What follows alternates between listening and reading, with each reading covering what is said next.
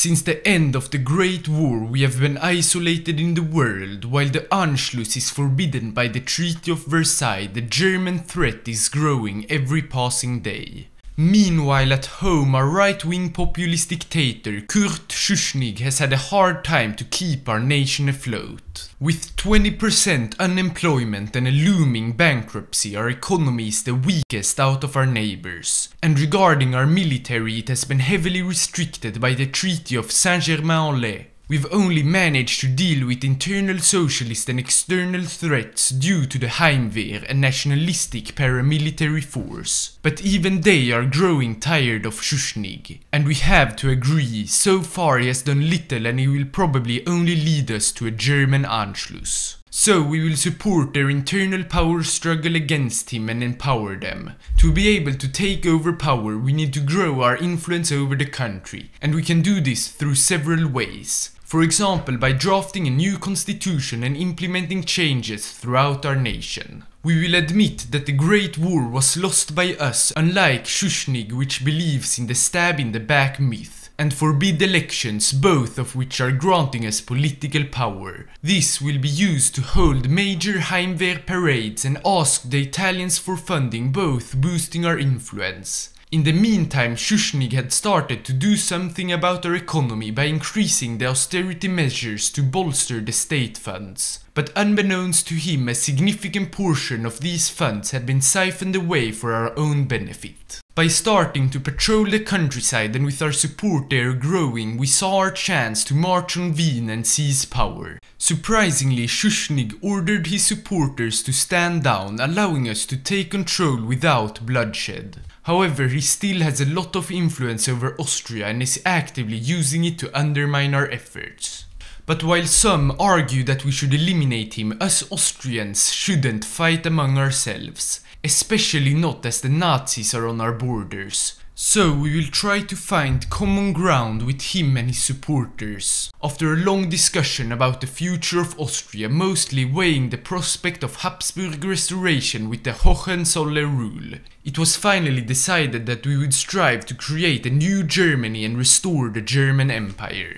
Us Austrian are undeniably German and we must unify with our brothers, but not under the Nazi flag. We shall be unified by the Hohenzollerns. So we proclaimed the Deutsches Kaiserreich and embarked on the journey to reform our country and prepare for the inevitable unification wars. Before we invited the German royal family, we will start to slowly improve our economy. By re-abolishing the medieval guilds, competition between businesses will be encouraged. And by expanding the Großglockner Highway, an important road artery in the Alps, we will not only create new jobs, but also further connect our country. Returning to politics, since announcing our plans for our new German empire, skepticism has arisen among Austrians and high-ranking industrialists, especially Austrian nationalists. So we will begin to lobby support and win over the people by handling the nationalists. Finally, we dared to invite the Hohenzollerns, who gladly accepted and arrived in Austria a few days later. Everything is now ready for restoration, the people, our constitution and the state. The only remaining piece is the head of the state. So, who should be the fourth Kaiser of the German Empire? Wilhelm II? No, the legacy of the Great War is overshadowing him. How about Wilhelm III? He would maybe modernize things and reform our country. But there is one third option which has risen in popularity. Victoria Louise, the daughter of Wilhelm II.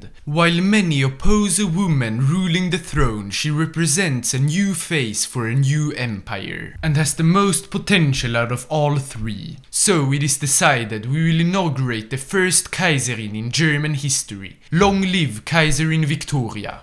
Only a few days after getting into power, she had finished the plans to prepare for the liberation of Germany, starting by fixing our economy. By using the aristocratic connections of the Hohenzollerns, we could boost state funds and invest into both civilian factories, as well as expanding our hydroelectric capabilities. While we aren't fully ready to end the austerity measures just yet, while we wait for our 16th civilian factory to be built, we can focus on our army and try to fix and expand it. Because due to the Treaty of Saint-Germain-en-Laye, we have been forced forced to rely on only volunteers, and even that is heavily restricted. So, with the French finally starting to realize we aren't the threat but the Nazis are, we reintroduced conscription and scrapped the treaty without any protest.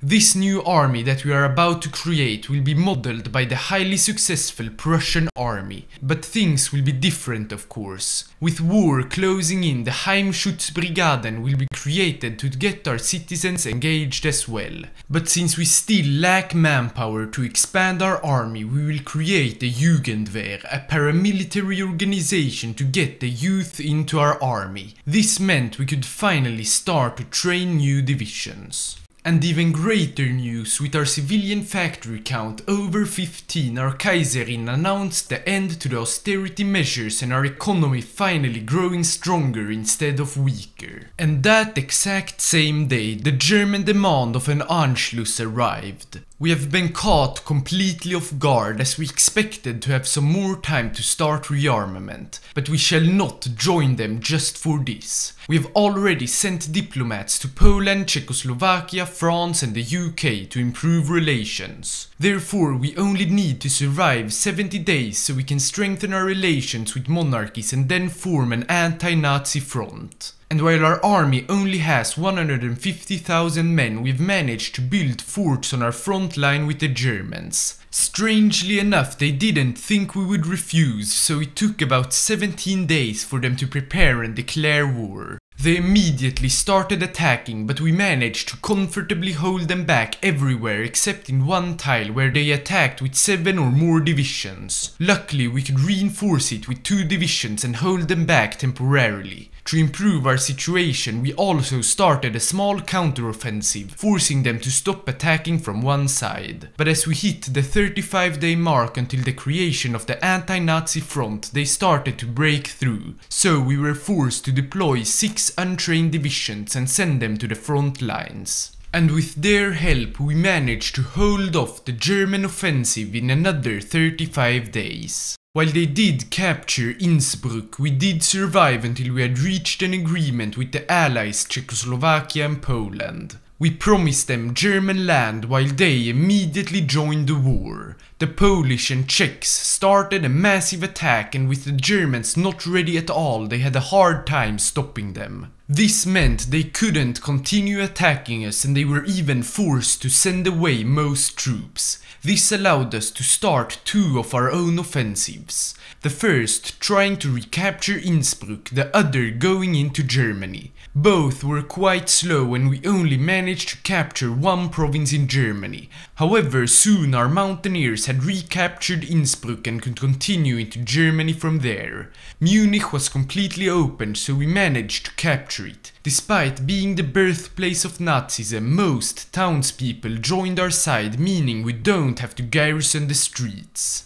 The Nazis tried a counter-offensive that was largely unsuccessful and only allowed us to encircle 3 of their divisions. In the meantime, the Polish had captured all of Königsberg and Niederschließen, while Czechoslovakia was slowly advancing everywhere. Back to our front, we started an offensive towards Stuttgart and France. Once again, the German troops were tired and we could break through, encircling 4 divisions in Vorarlberg. Due to it being a mountain, we didn't have the time to capture the division, so we continued. Encircling another division on our way, we soon arrived in the outskirts of Stuttgart. Sadly, the Nazis managed to successfully defend it and we never even arrived to the French border. But this didn't help them much, since the Czechs had managed to capture Berlin and the Germans are already 50% towards surrendering. So with renewed morale we restarted our offensive, and this time we managed to capture Stuttgart and open the road to the north. After only a few days our mountaineers had captured Frankfurt, and together with the Czechs we encircled Nuremberg. But after that the war stood still. The Germans had recaptured Berlin as well as Frankfurt, and the French and British were doing nothing to push the war forwards. Luckily we have a plan to incentivize the French, and after a long fight in southern Württemberg we had succeeded. We had reached the French border and their troops could finally start to reinforce our as well as the Czechoslovak and Polish fronts. With these divisions guarding our backs, we dared to exploit the massive gap in the German front line, recapturing Frankfurt and continuing towards the Rhineland. Soon we had captured Köln and crossed the river, cutting off a big part of the German army which guarded the Siegfried line. Strangely enough, the French had left the Maginot line undefended, so the Germans managed to capture all of Alsace-Lorraine. But this doesn't really matter. With almost 1 million losses and a big part of their army encircled, the Nazi defenses of northern Germany are weak. So it didn't take long until Dortmund was captured and our forces were marching freely throughout Germany once again. The little resistance we met was encircled and Wilhelmshaven and its 2 neighboring cities were seized. While the Nazis tried to set up a defensive line outside of Hamburg, it was breached with Allied help,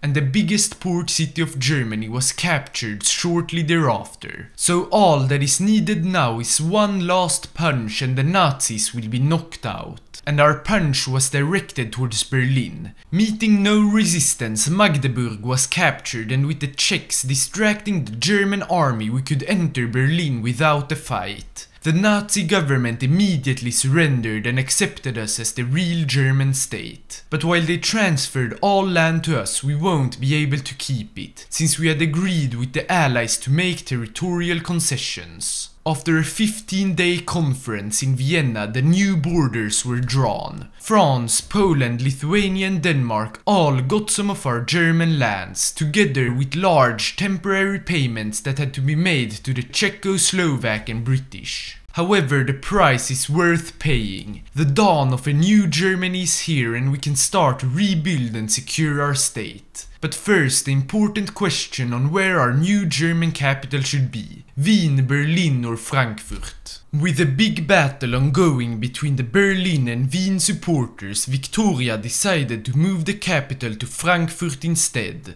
a new capital for a new Reich. So now the massive work of fixing Germany can start. Firstly, we began to crack down on the Nazi and communist extremists to secure our hold on power, and with their influence slowly diminishing, we could focus on our industry. The reconstruction of our nation was announced, with us starting to focus a lot on investing on civilian industry. But if we want a stronger industry than the Allies and Soviets, we will need to stop the brain drain. The Jugendwehr, which was created before the war, was abolished to encourage young people to pursue education instead of military service.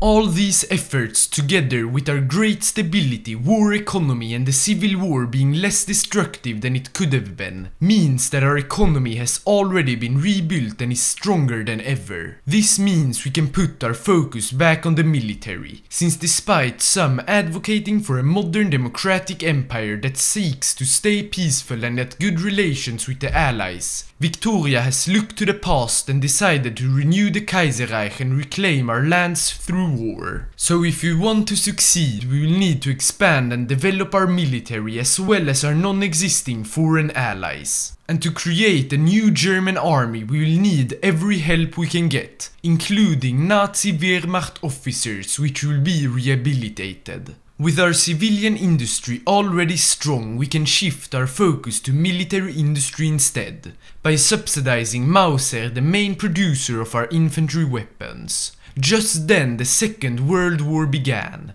The Soviets declared war on Lithuania, a member of the Allies, and Italy attacked Greece, which got help from Romania. The Greeks and Romanians quickly joined the Allies, and so Mussolini and Stalin found themselves in the same side of the war. Continuing with our military expansion, our infantry and mountaineers have already been reformed and are currently being equipped with anti-air guns and artillery. Once we have fully supplied them, we can start to train more of them to reach 500,000 men, so that we can reform the Central Powers. Though infantry alone can't win our wars. Fortunately, we have already started to develop panzers and reform our army to center around them. It will take a long time to research and produce them, but by encouraging local tank development and creating a panzer training unit, we will be able to shoot our tank development past the Allied and Soviets. And while we wait for our advanced medium tank chassis to be developed, we can start with broader military reform. reforms, by reducing the control of the high command and instead putting it on the independent officers. Together with expanded logistics will allow us to adapt to the quick warfare much easier. And to counteract the possibility of allied bombing which will hurt our supply, we will invest into armored trains and also railway guns to help our infantry. And for our final army reform for now, we expanded the budget of the military academy in Wien, greatly improving our research capabilities. Our army is now almost at 1 million deployed men, and with our country rebuilt and state secured, it's time to open up our foreign relations and form the Mittelmächte. We immediately invited Bulgaria, the only of our former allies still friendly with us. They gladly joined, and that was the only nation we could invite. If we want to continue to expand, we will need to do it through conquest. But we aren't really ready for the allies yet. However, we can attack Hungary. They are fascists, so the Allies or Soviets won't help them, and if Italy joins their side, we can simply hold them off in the Tiroler mountains. So, with 24 infantry divisions on the border, we declared war with the justification of restoring Habsburg rule. With only 3 divisions on the border, we could easily enter the country, and while they did eventually stop us in the south, we managed to cross the Donau and encircle 5 Hungarian divisions.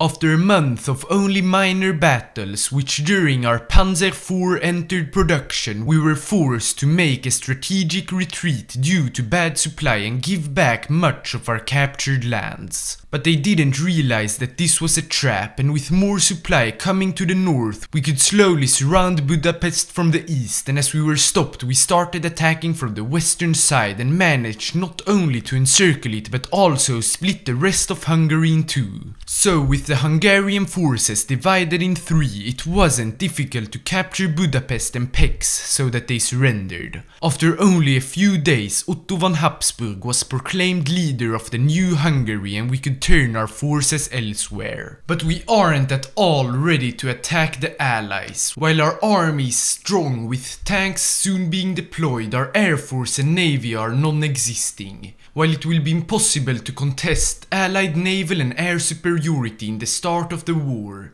we should at least be able to protect our skies and defend our shores. So we will start to research better airframes so we can produce fighters and naval bombers, and also initiate our naval rearmament. Due to our limited time and resources, we won't be able to invest into researching better ships. So we will settle with old cruisers and 2 types of destroyers, one for anti-submarine warfare and the other for mines. About 140 days later, as we had constructed several new dockyards, almost researched our first fighter aircrafts, and deployed the 10 tank divisions, we decided that it was time to reclaim Germany. With the Allies already outside of Moscow and scared of an intervention from our side, we will hopefully be able to take back a lot of land peacefully. So we proclaimed the Vienna Agreement invalid and claimed all our German states. We started by demanding Schleswig-Holstein from the Danish. Surprisingly, they refused. Since we are more ready than the Allies, we declared war despite the risk of the Danish joining the alliance. With no troops on the border, Hamburg and Kiel were immediately captured and Schleswig-Holstein was once again returned into Germany. As we started to enter Denmark and cross to Odense, the Danish joined the Allies and the whole alliance joined the war against us. We are now almost surrounded on all sides by enemies, but don't worry, we are more than ready.